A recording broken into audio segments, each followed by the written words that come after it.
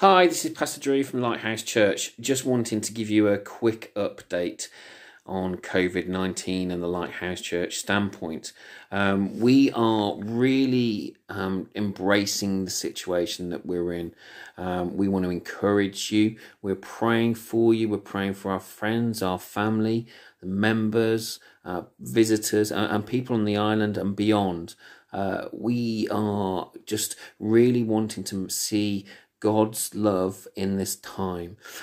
But I just wanted to really share with you a little story that I just read from one of John Maxwell's books recently, is where he talked about when you come across a situation, a problem, that you imagine you're carrying two buckets. One has petrol in it and the other one has water. And you really have the choice to make. Do you throw the petrol on the problem or do you throw the water on the problem? If it's a good opportunity, do you throw the fuel on it and make it increase, or do you throw the water on it to dampen it down? So we have a response to make, and we should be responding and not reacting. So whilst there is plenty of things going on, and we have really to be careful about what we do, how we respond in this environment. We just really want to make sure that we're doing the right things, that we're spreading the love of Jesus in our community. This should be a time when the community is coming back to one another, that families are starting to spend time with one another. Maybe we need to look at what God is trying to say through this. So really just wanted to reach out and say, you know, you're in our thoughts and our prayers.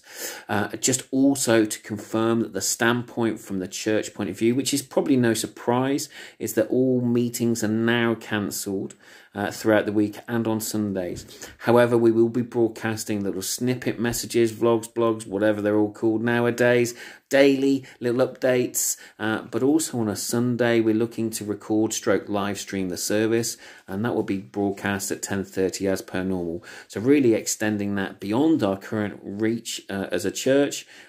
Please subscribe at the bottom here and put the notification bell up so that you get the updates coming through.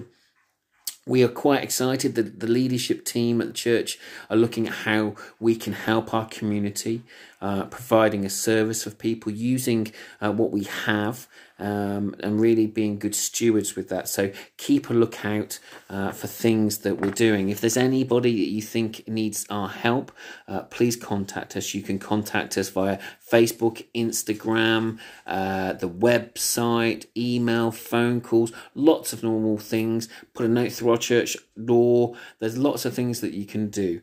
So please just keep in touch. If you think there's someone who needs our help, please let us know. Finally, keep safe.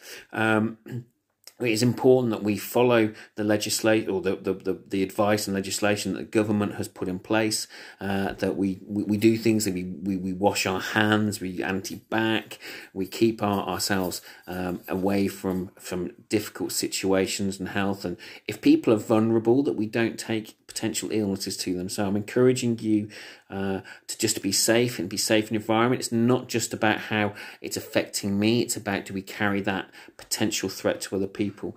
So just be wise in what you do.